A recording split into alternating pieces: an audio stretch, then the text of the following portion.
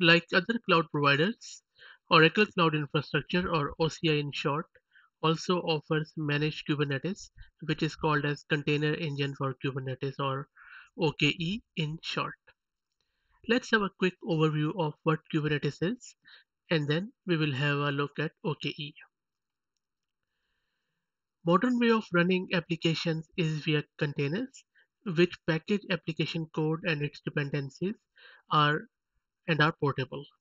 An application normally consists of multiple containers, ranging from handful to thousands of them interacting with each other. This interaction, or in other words, orchestration, is managed by Kubernetes. Kubernetes can be divided into two parts or planes. One is called as control plane, and the other one is on data plane. In this diagram, you can see that on the left hand side we have the control plane, whereas on the right hand side we have the data plane. The cluster control plane runs a number of processes, including Kube API servers, controller manager, and various others. Let's have a quick look at them. And just to make things a bit more clearer, the control plane manages the Kubernetes infrastructure itself, whereas the data plane holds your application. In the control plane, one of the major component is called as Kube API server. Kube API server is there to support Kubernetes API operations requested from the Kubernetes command line tool like kubectl. And then what happens basically is that the data plane interacts with control plane through this Kube API server. Then we have Kube Controller Manager. The job of Kube Controller Manager is to manage different Kubernetes components such as replication controller, endpoint controller, namespace, and various others. Another very important component is called as Kube Scheduler. The job of Kube Scheduler is to control where in the cluster to run the jobs, or in other words, on which nodes to run those jobs. Then we have something called as etcd, which is a key value store to store the whole Kubernetes cluster's configuration. Cloud Controller Manager component of Kubernetes in the control plane is there to update and delete worker nodes, and it uses a node controller. It also creates load balancer when Kubernetes service of type load balancer is used. The OCI Cloud Control Manager implements a container storage interface, a flex volume, and a flex volume provisioner. Okay, so that was a quick overview of the control plane. There is much more to it, but we are just having an overview here. In the data plane, we have worker nodes, which contains the containers or your application code running. Worker nodes constitute the cluster data plane. Worker nodes are where you run the application that you deploy in the cluster. Each worker node runs a number of processes, including kubelet to communicate with cluster control plane. So kubelet basically interacts with your kube API server. And then we have kube proxy running on worker node, which maintains the networking among the different nodes. Pod is the smallest unit which we can manage in the Kubernetes cluster on the data plane. Pod is where an application running on a worker node comprises of multiple containers. Kubernetes group the containers into a single logical unit, which again we call a pod. It makes it easy to manage and discover the application code or containers. Then we have the concept of services. In Kubernetes, a service is an abstraction that defines a logical set of pod and a policy through which to access them. And there are various types of services.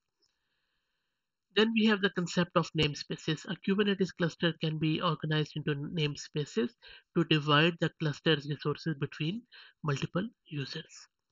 So that was a quick overview of Kubernetes. Now let's have a look at what exactly is OKE, or in other words, Oracle Kubernetes Engine or Container Engine for Kubernetes.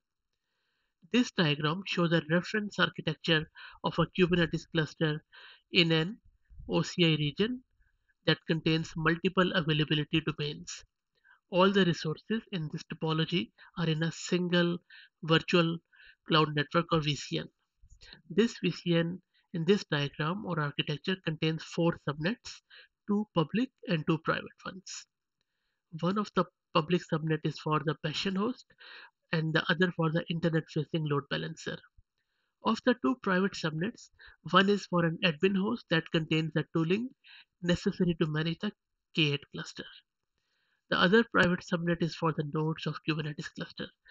The internet gateway enables connectivity between the public internet and any resource in public subnets within that VCN. And then we have some of the K8 or Kubernetes worker nodes. The Kubernetes worker nodes are the compute instances on which you can deploy your containerized applications. All the worker nodes in this reference architecture are in a single node pool and are attached to a private subnet. You can create multiple node pools if required. Right. Okay. So let's have a look at how can we use Oracle Kubernetes Engine with ATP or Autonomous Transaction Processing Database. This is the architecture where we are deploying OKE with ATP database to reliably build and deploy cloud native application. In this architecture, we are deploying OKE with ATP in a region within an availability domain and then in the fault domains. Region is simply an isolated area. Availability domains or ADs are standalone independent data centers within a region. A fault domain is a grouping of hardware and infrastructure within the availability domain. The load balancer provided by Container Engine for OKE provides automated traffic distribution from a single entry point to the resources in the cluster. Oracle ATP is a self-driving, self-securing, self-repairing database service that is optimized for transaction processing workload. You do not need to configure or manage any hardware or install any software for ATP. OCI handles creating the database as well as backing up, patching, upgrading, and tuning the database. In this architecture, the application stores the relational data in an Oracle ATP and worker nodes of OKE interact with that database. Okay, cool. This is how we create the OKE cluster. So you simply use OCI CLI with cluster engine and then cluster create command and you mention the compartment ID, Kubernetes version and the name of the cluster. So the top command is the syntax, how you create it, and the bottom one is the example, how you create it. It's a very simple one. If you want to update the cluster, you simply use same CLI utility OCI and then with CE service, and then you can update the cluster options. And the beauty of it is that once this OKE cluster is configured and provisioned and up and running, it is after that it is the same Kubernetes manifest files. So all you need to do afterwards is to write the same or reuse the same manifest files for different Kubernetes resources like your deployments, your pods, your services, your your daemon sets or whatever. And then you can use same GitOps principle to deploy those resources in the OKE. And you can use any image cluster registry with that GitOps and use those container images to deploy your deployments within that OKE cluster. Okay, next let's have a look at the OKE best practices. First and foremost is Kubernetes label usage. It is recommended that you use Kubernetes labels to organize the many Kubernetes resources such as services, pods, containers, networks that comprise a cluster.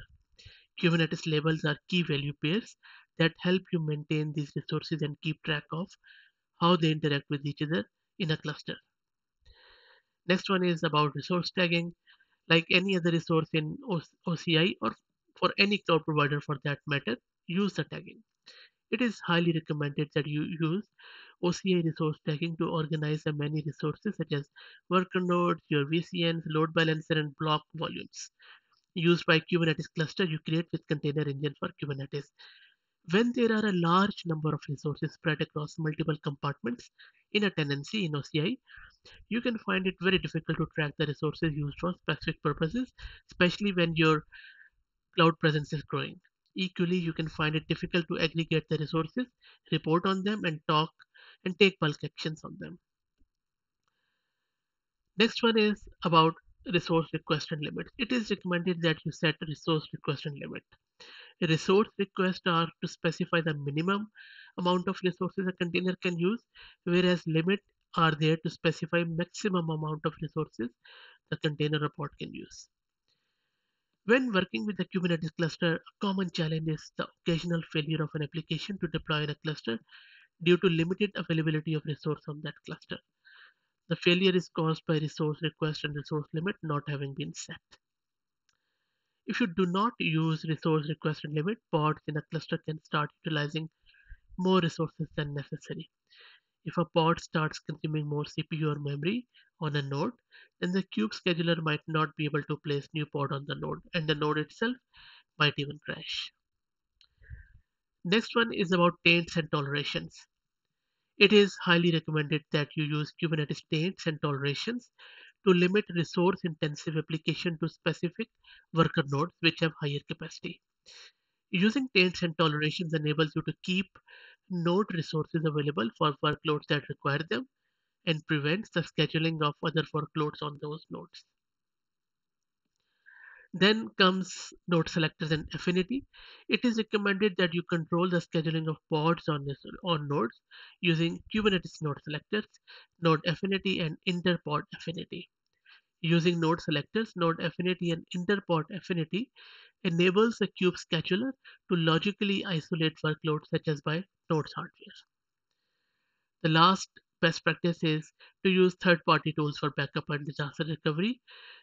And you can use tools like Kasten, Rancher, Trello, or Valero, and there are various others too. And you can use these tools with OKE for your backup and disaster recovery. Well, I hope that this overview was of help. If you have any questions or feedback, please put them in the comments. Thank you.